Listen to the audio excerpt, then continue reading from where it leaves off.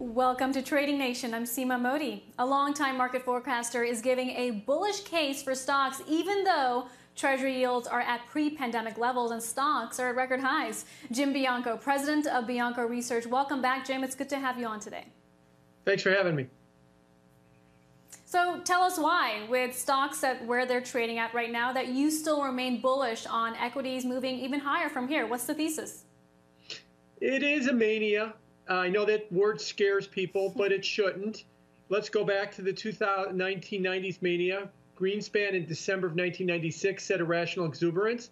I think he was correct, but it wasn't until March of 2000 and 300% higher that the NASDAQ peaked.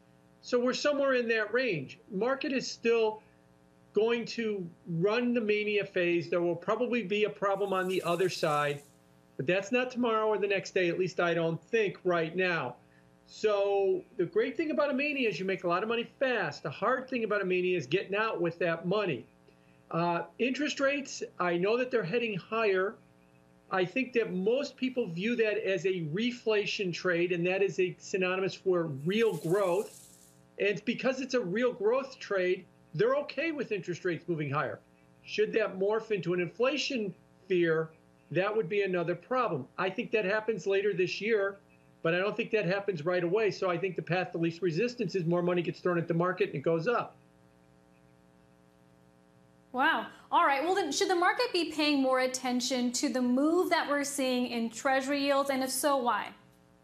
It should be paying more attention to it because it has the potential to be something important.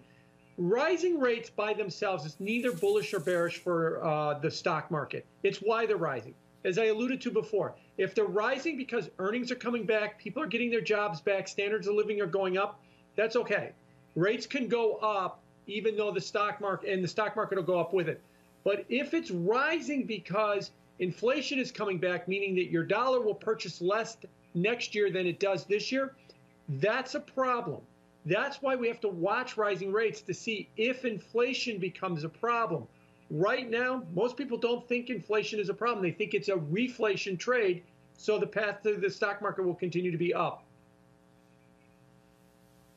You know, Jim, as we look to this year, everyone's expecting that second half recovery, whether it's the travel world or consumer staples. But what would you say is the biggest risk facing this market and economy, whether it's the slower than expected vaccine rollout, U.S.-China trade relations, or inflation, which now is starting to get a bit more attention from economists out there?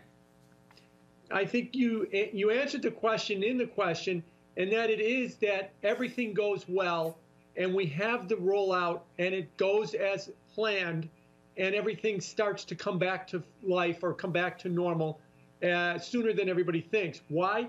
Because if we're going to throw $1.9 trillion of stimulus at it, on top of all the stimulus that we've thrown at it, on top of the CARES Act as well, on top of all of the monetary stimulus, because as you listen to Chairman Powell, the economy's not in a good place now, and he's right. So we're going to throw money at it now to try and get it better. You roll out with all that money, you have inflation. That's your problem as you move forward from here. So this market might be set up that later on down the road, the problem is you get your wish. You get your wish of a good market, and that produces inflation, something we haven't seen for 30 years. And that will be, I think, problematic because every time we do get inflation, I know I have to go back to the 80s and 90s the last time we saw it, but historically, It is not a good thing for equity markets. I know everybody says it is, but we always do when we get inflation. We say, oh, no, stocks will be fine. But in reality is they're really not. So I think that's the biggest fear I have is whether or not inflation returns in the second half. If it's not good for stocks, is it good for Bitcoin, Jim, inflation? It can be because Bitcoin is an alternative to the financial system, and inflation would be something that would shake your confidence in the current financial system and current central banking as well, too, and it would be an argument for getting your money away from it. Well, it's above 50,000, so perhaps some hold that argument there. We'll leave the conversation. Jim, thank you. Wide-ranging discussion today with Jim Bianco. And thank you all for watching. Trading Nation, I'm Seema Modi. See you next time.